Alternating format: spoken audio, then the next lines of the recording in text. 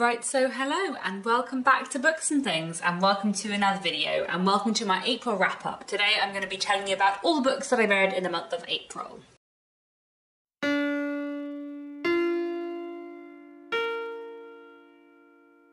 So in April I read 18 books, which is a lot. I'm really pleased with my reading month in April, especially considering I didn't manage to read more than 10 books in January, February or March. Chiefly I managed to read so much in April because I was on holiday for 2 weeks of April, so I basically read 2 books in the first half of April and then 16 in the second half of April. But I read a lot on holiday, which was really great, and I read some wonderful, wonderful things this month, so I have many things to tell you about today. So let's start off, as always, with some classics. I read a couple of Victorian books this month, the first one of which was North and South by Elizabeth Gaskell. This was a reread for me and I listened to it on audiobook. This was my 5th or 6th read of North and South, I think. North and South is probably my second favourite book of all time after A Mutual Friend by Charles Dickens. I love it hugely and it was really, really nice to reread it, especially on audiobook because I'd never listened to the audiobook before. North and South is a Victorian novel all about a young woman called Margaret who has grown up in the rural south of England, and after her father decides to leave his position as a clergyman of the Church of England, they move to the north of England to a manufacturing town called Milton, which is basically Manchester. And while in Milton, Margaret learns a lot about life in the north, about life in manufacturing towns, and also meets a man called Mr. Thornton, who is a factory owner, as well as befriending several people who work in a factory. And it's basically a glorious combination of a bit of a Pride and Prejudice love story with amazing Victorian social criticism, and I just love it hugely. It is the best, and it was such a joy to reread, and I love it very, very, very, very much. That's more or less all I have to say about North and South. I just adore it completely. It's one of those books that just makes me so, so very, very, very happy. I have made an individual book review of it before, which I'll link down below, but yeah, North and South is wonderful. Wonderful. Would highly recommend the audiobook narrated by Juliet Stevenson. It was very good. Then the other Victorian book I read in April was Orley Farm by Anthony Trollope, which I was buddy reading with Emily from Novelle Novels. I'll link her channel down below.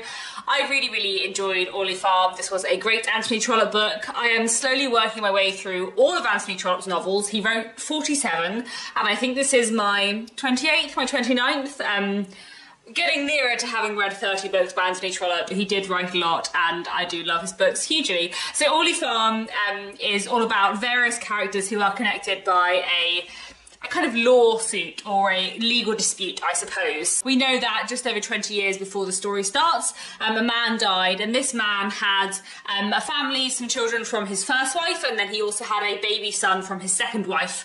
And the eldest son from his first marriage thought that all the property was going to go to him, but after the man's death, a codicil appeared, a will that said that all the property was to go to the baby son, but there was some dispute about whether or not it was legal. However, it was eventually decided that all the property, Orley Farm, should go to the youngest son, and then we pick up with all of these characters 20 odd years later, when Lucius Mason, the young son, is in his early 20s, his mother, Lady Mason, is in her 40s, and suddenly the question about who should really own Orley Farm comes into question again. But we're also following a lot of other characters, and there's a lot of like love stories, subplots and other things going on. I just really, really enjoyed Orley Farm. There are so many fantastic characters in it. Anthony Trollope is really, really wonderful at complicated characters and complicated character relationships. There's some fantastic love stories, but there's also some really nice, like, different family relationships being explored. I feel like the relationship between Lucius Mason and his mother, Lady Mason, was really good. Lady Mason is in general a fantastic character, and there's also these side characters, this family called the Ormes, who I found really interesting, and they're a family of 3 generations, but one person in each generation. So there is the grandfather, and then there is his daughter-in-law, because his son died very young, and his grandson. And the relationship between him and his daughter-in-law I thought was done really, really well, and the relationship between them and the way Mrs. Orme kind of treats her father-in-law and their friendship and their familial bond I thought was done so well. And there's also these side characters called the Furnivalls, this married couple in their 50s whose marriage is sort of falling apart, and their daughter who is quite interesting and kind of calculating, and I really liked them as a family too. I thought they were really interesting, and there was just a lot of wonderful characters and a lot of wonderful subplots, as well as the central plot being really, really interesting. I like it when Anthony Trollope kind of looks at law and inheritance, and that's one of those themes which is really kind of interesting within Victorian society and interesting within Anthony Trollope's book. So Orley Farm was definitely a really, really strong Anthony Trollope for me. One of my favourites, but I also have so many favourites because I've read so many of his books. But yeah, it was great. Would highly, highly recommend Orley Farm. Then another classic I read this month was The Wisdom of Father Brown by G.K. Chesterton. These are some kind of mystery short stories from 1914, I think. So I've read a little bit of G.K. Chesterton before. I've read The Man Who Was Thursday years ago, and I've also read his non-fiction about Charles Dickens, because, you know, I like Charles Dickens. And I quite like G.K. Chesterton, and it was really nice to read these because I really enjoyed these. So this is a collection of some of his Father Brown stories. I gather he wrote a lot of stories focusing on this character of Father Brown, who is a British Catholic priest in the early 20th century, who is just very, very intelligent and like solves lots of mysteries. And not necessarily murder mysteries, but more kind of like Sherlock Holmes-esque, slightly odd situations that he gets caught up in, and he works out what's going on, or he kind of manages to get to the bottom of things. And they're just really, really enjoyable and really good fun. I listened to these on audiobook. Me and my husband Nick listened to them together, and we both really enjoyed them. And I think they're quite a good like substitute for Sherlock Holmes, because we listen to all of the Sherlock Holmes stories on audiobook. So it's nice to have like another series of mysteries to read and listen to, I suppose. So I really enjoyed The Wisdom of Father Brown, and I'm sure I'll read some more Father Brown stories in the future, and I'm quite interested in watching the TV series as well, which I've never seen. So those were really enjoyable, another good read for April. And then I also read a couple of Chinese classics this month. So one was this, more short stories. This is The True Story of RQ and Other Tales by Lu Xun. And there are quite a lot of different short stories in here, all of which were written in kind of the 1910s and 1920s in China. And this edition is translated by Yang Shanyi and Gladys Yang. I didn't hugely love these stories. I feel like I didn't get that much out of them. There were a few stories that I did really enjoy. I liked A Madman's Diary, which was the first story, and I quite liked An Incident as well. I would just say in general that I found these short stories a little bit hard to get into. I'm glad I've read them because I've been meaning to read something by Lu Xun for ages, but I didn't find that I felt very like engaged with any of them, I suppose. I had a much better time though with the other Chinese classic I read in April, which was Half a Lifelong Romance by Eileen Chang, which I loved. This is the first book by Eileen Chang that I've read, and I'm very, very excited to read more in the future because this was fantastic. So this is a novel from the 1940s, and this edition that I have was translated by Karen S. Kingsbury, and this was just amazing. I would really highly recommend this. So this is a book which is set chiefly in 1930s Shanghai, and it's about the relationship between two young people, a man and a woman, who meet and fall in love, but kind of circumstances and their lives are against them. It had a kind of like Thomas Hardy-esque tone, I suppose. I feel like that's quite a good way to describe Half a Lifelong Romance, in that a lot of it is quite sad, but there's also like moments of real happiness and like emotional connection snatched between the sadness and the very, very difficult things that these characters go through. And I feel like the way this book looks at like gender and society and all the kind of social criticism within it was something that I really, really, really enjoyed as well. So this was a fantastic read, very, very emotional, really powerful, really engaging and gripping, and yeah, just fantastic. So I'm really excited to read more by Eileen Chang in the future. This was definitely one of the highlights of the month. And yeah, a really, really fantastic classic. So I would highly, highly, highly recommend this. This was wonderful. I also read one Australian classic this month. I read My Brilliant Career by Miles Franklin, which I really enjoyed. This is one of those books where I feel like I read it and I really enjoyed it, but I feel like I will think about it more in the future, and I feel like it's one of those books I will almost enjoy more in the thinking about it than in the reading of it, or one of those books that will just like stay with me. I don't know if that makes sense. Anyway, this is an Australian classic from 1901, and it follows a girl called Sabella who is 16 at the beginning of the book in her kind of coming of age story, I suppose, and she starts off living with her family in kind of rural Australia. She is not super happy, but she ends up going to live with her grandmother, where she kind of has a better life, and it's about kind of the people she meets, what happens to her in her life, and the different places that she moves between. And it's about kind of her coming of age, coming to understand herself, coming to understand her place in the world and what it means to be a woman within this world, but also that it doesn't necessarily have to mean the same thing for her as it does for other people. Like, I feel like the way this book looks at kind of growing up and gender and the position of women in early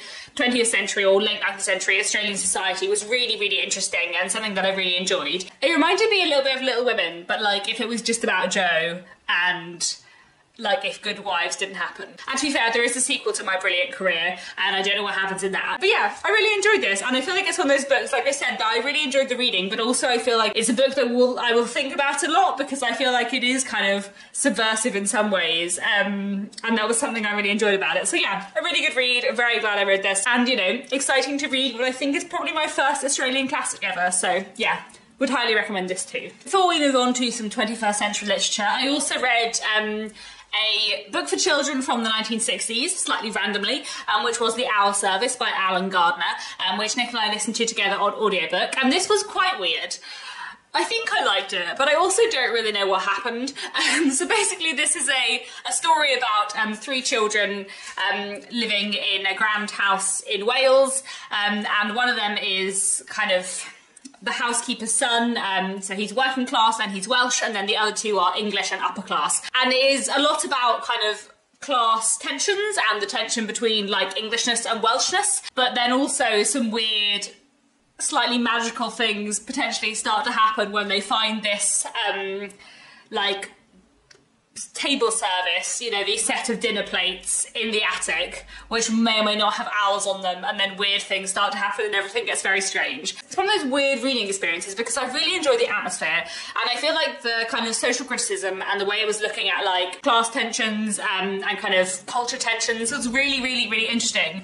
But I also don't really understand what the plot was or what happened in the plot. So there were some things about it that I really liked, but my overwhelming feeling leaving the owl service was one of confusion. So, you know, I don't know what that means, but anyway, let's move on to other books. Moving on to some 21st century literature. This month I read one work of commercial women's fiction. I read Mad About You by Violet McFarlane. This is the approved copy, but this has just come out now, and I really thoroughly enjoyed this. I really, really like Violet McFarlane. She's one of my favourite rom-com writers. I've read 3 of her books, and I really love her. I feel like she's excellent at doing, you know, what rom-coms do best, where there is a wonderful, fun love story, but there's also like a lot of more serious themes being dealt with. This is about a young woman called Harriet, who is a wedding photographer, and after a breakup, she ends up moving in with someone who previously was the runaway groom at a wedding she had been photographing. So they'd never met before, but they did have some kind of link. And by chance, they end up moving in together, and it's about their relationship, their friendship, whether it might be more,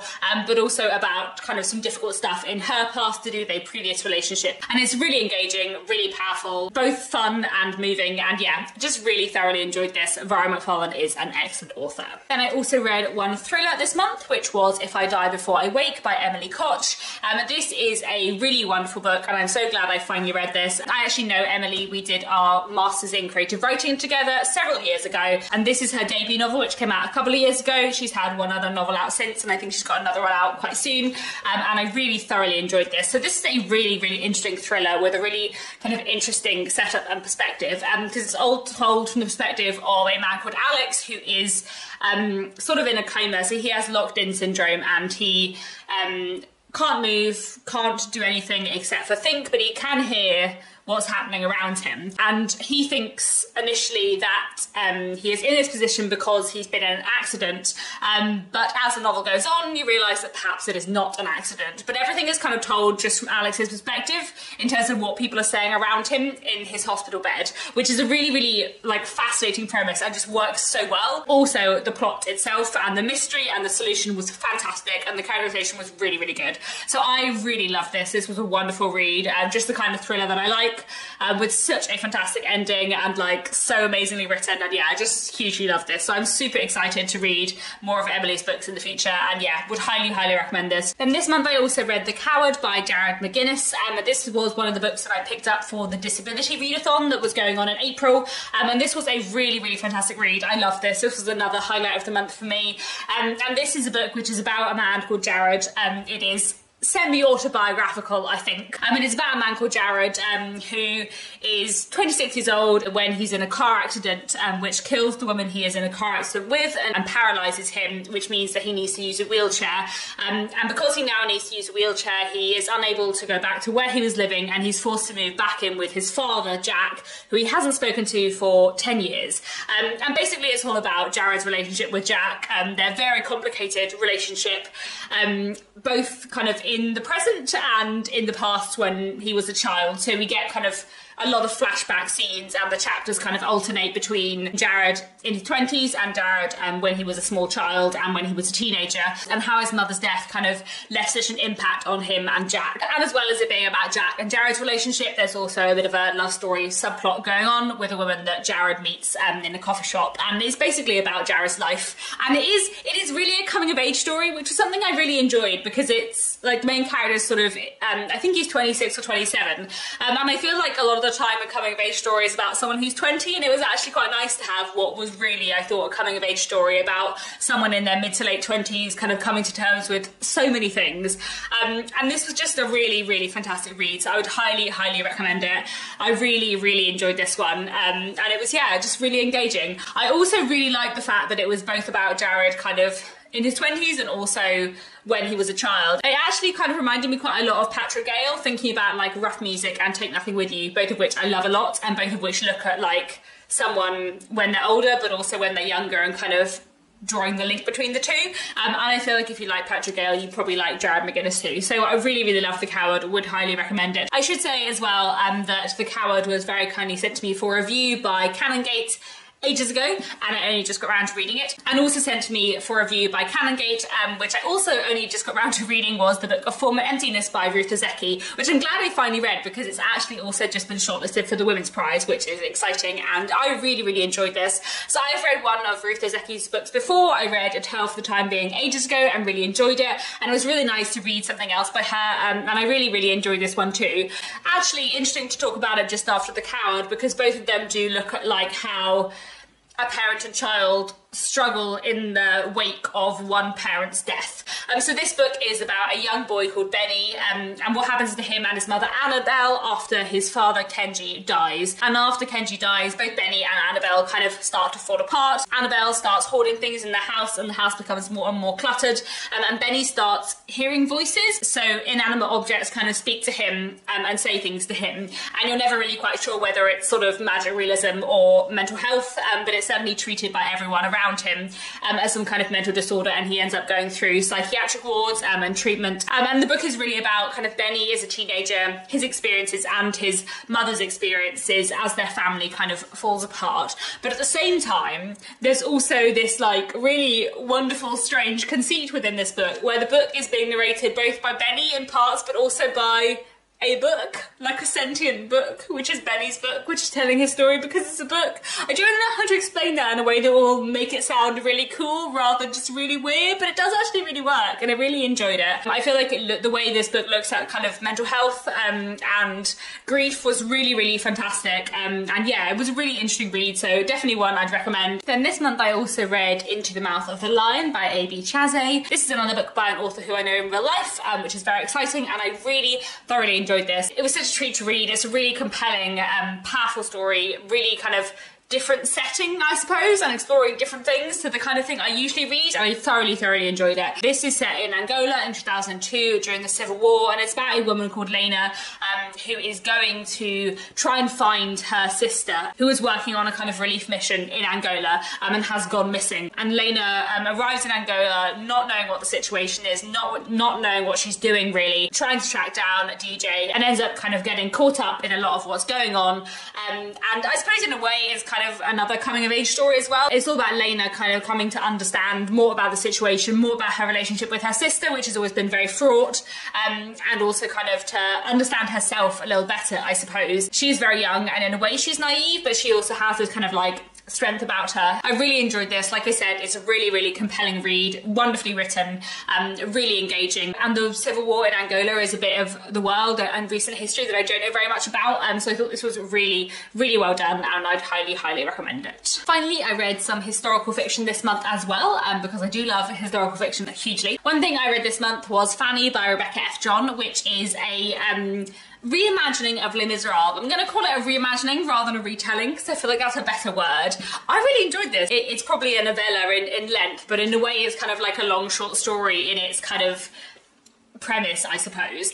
And it's all about Fantine from Les Miserables, and a kind of reimagining or a different possibility of her situation, like something else that could come from her situation, I suppose. I feel like the way this looks at kind of Fantine as a character and her situation and the position of women at this point in history was really, really well done. And I think the thing I really liked about this is that it's Fantine's story without Jean Valjean, and indeed without most of the male characters from Les Miserables. They are all taken out, and it's really just focused on the women and on Fantine and on a different possibility for her future, I suppose. And I just really, really enjoyed it. So definitely would recommend this. It's a very quick read as well, really interesting. I think you'll probably get more out of it if you're very familiar with either Les Miserables, the book, or the musical. But in general, it's a really good read and definitely one I'd recommend. Then I also read briefly A Delicious Life by Nell Stevens, which was my favourite book of the month, and this was so good, guys. This was so good. This is a proof copy, which the publishers Picador very kindly sent to me. It comes out in June. It comes out next month now, I guess, and it was so good, and it was so amazing, and I loved it hugely, and it was amazing. Oh. Just one of those books where you read it and you're like, yes, this was written to cater for all of my specific interests. So this strange little book is told from the perspective of a ghost called Blanca. Blanca died in the 15th century when she was 14 years old, and since then she has been haunting a charter house in Mallorca, and she just lives there and watches people. But as well as being able to watch what's going on, she can also occasionally disrupt things in a sort of poltergeist-esque way, and she can also like read people's minds and their memories, and to a certain extent their futures. So she's basically this kind of like gloriously omniscient ghost narrator. And while she is as a ghost being in this place in Mallorca, a new family arrived to take up residence in the charter house. And this family are based on real historical figures. So George Sand, the 19th century writer, and her two children, and also her current partner, the musician Chopin, all turn up in Mallorca. And basically this book is about like what happens in the 3 months that Chopin and George Sand lived in Mallorca, which actually did happen. I was looking this up afterwards, and it's a real thing. They did live there for a few months, and during that time Chopin wrote a lot. He composed a lot of music, and the book is basically just about like everything that's going on in these 3 months while Blanca like watches them and kind of gets involved in their lives and slowly falls in love with George Sand while being a ghost. And it's bizarre, but it's so good. And the way this book looks at like writing and music was fantastic, and the way that it looks at like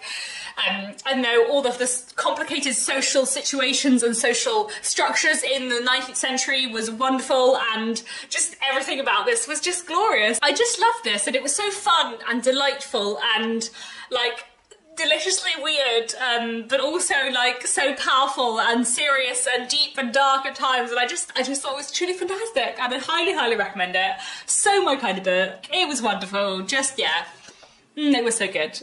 It was so good. Everyone needs to read it now. Probably my favourite book of the year so far. Right. There are still a few things to speak about, so let's move on. Then in April, I also read The Ladies of Grace Adieu and Other Stories by Susanna Clarke. This is a collection of short stories set in the world of Jonathan Strange and Mr. Norrell, which is Susanna Clarke's first novel, and I really enjoyed this. I loved Jonathan Strange and Mr. Norrell when I read it last September, and it was really nice to read some more stories set in this world because I loved the world, and the world was so interesting, and the world's history was so interesting, but also like all the mythology and the lore of the magic of the world was great. So I really thoroughly enjoyed these stories too. So these stories are kind of a mixture of like, I don't know, magical 19th century historical settings and like fairy tale vibes, I suppose, is the best way to describe this. It's kind of hard to explain exactly what these stories are, but in general they were just wonderful. I really thoroughly enjoyed all of these stories. They were really engaging, and it was really nice to like look at different parts of the world I'd come to know and love in the book Jonathan Strange and Mr. Norrell, and also to kind of like find out a little bit more about the different ways in which magic works and in which the kind of like fairy world interacts with the real world, and it was just really enjoyable. So I'd highly recommend this. Obviously only read it if you've read Jonathan Strange and Mr. Norrell, because I feel like there are possibly some spoilers, but also I just feel like it wouldn't make very much sense to you if you hadn't read Jonathan Strange and Mr. Norrell. But if you have, and you haven't read this, then you absolutely should. It was a wonderful read. Finally, this month I read 3 works of poetry, which is a lot of poetry for me, having not read any poetry for ages. But I read 3 collections of poetry, which I liked to a lesser or greater extent. So one thing I read was Rite of Passage by Don Bury, which I don't have too much to say about, to be honest. I didn't hugely get on with this collection. It just wasn't really really for me. I think one of the reasons why I don't read that much poetry in general is because I'm just a lot fussier about poetry than I am about fiction. If you give me a novel, like, usually I will find something to like about. It's very rare that I rate a novel like less than 3 stars. Usually I enjoy reading novels, whereas I feel like with poetry often things just go over my head. I enjoyed some of the poems in this collection, but in general I felt that there were quite a few that were sort of shocking for the sake of being shocking, and there were quite a few that just didn't like interact with me, or that I didn't feel like I engaged with at all, I suppose. But there were a few poems that I did like. I quite liked the poem Brother, and I quite liked the poem Threshold, and I quite liked Seasons a Requiem, but aside from those poems, in general, most of the poems in here didn't speak to me hugely. I also read Born Between Crosses by Natasha Carthu, which I enjoyed a lot more. I really liked a lot of the poems in this collection. I thought they were a really, really interesting series of poems, looking at kind of like rural life, I suppose, and life as a working class woman in Cornwall was what the chief kind of focus of this was. And I liked the way it kind of talked about the present, but also about like the past and the history of certain communities, which I really liked. I think my favourite poems in here are probably Swim and Mother Bird and Water Music. And yeah, I just really enjoyed this collection. I thought it was a really interesting read, and definitely one I would recommend, and that was more kind of within my taste in poetry, I suppose. But my favourite work of poetry that I read this month was definitely Deaf Republic by Ilya Kaminsky, which I really, really enjoyed. This was another book that I picked up in April for the Disability Readathon, and it's one that I really enjoyed. And I think one of the reasons why I really like this as a poetry collection was because it has like a narrative thread running throughout it, which meant I just found it a lot easier to understand.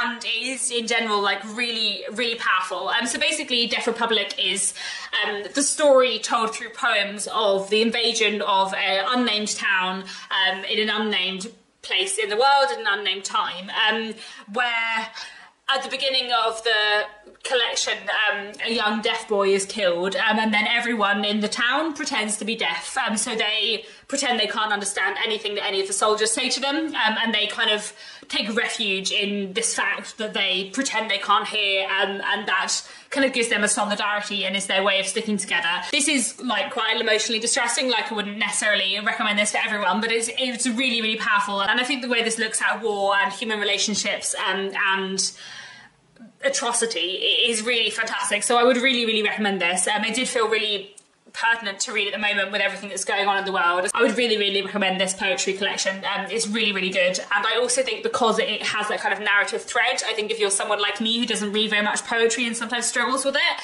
I think you might find this much more accessible. So I'd highly, highly recommend this. It was a really fantastic read, and yeah, very glad I finally got around to this. So that's it. Those are the 18 things that I read in April. I feel like I've been filming for about an hour, so I'm sorry if this is a horrendously long wrap up. But I read a lot of great things in April, so that's exciting. Some real highlights of the month for me, especially probably Half a Lifelong Romance and Briefly a Delicious Life were probably my favourite books of the month. But I read so many good books this month. I feel like I just kept rating 5 stars on Goodreads, which is always exciting when that happens. So yeah, do let me know down in the comments what you read in April. Did you read anything great? And what were your favourite books of the month? Have you read anything that I've read? What did you think? And that's it for now. Thank you so much for watching, and I'll be back very soon with another bookish video.